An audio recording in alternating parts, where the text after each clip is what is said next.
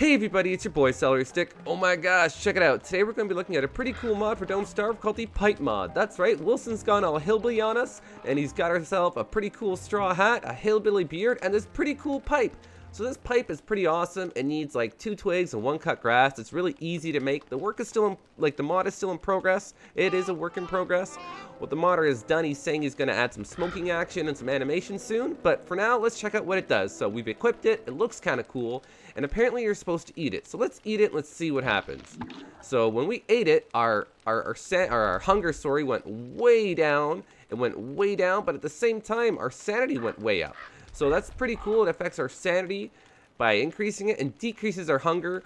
Although this mod is like, did Wilson just scratch his butt? I think he did. This mod is a work in progress. Let's check out how do we make this for sure. So you go under your dress tab, right to the bottom, fancy pipe, and you got 1 cut grass and 2 twigs. So we'll just spawn this bad boy in.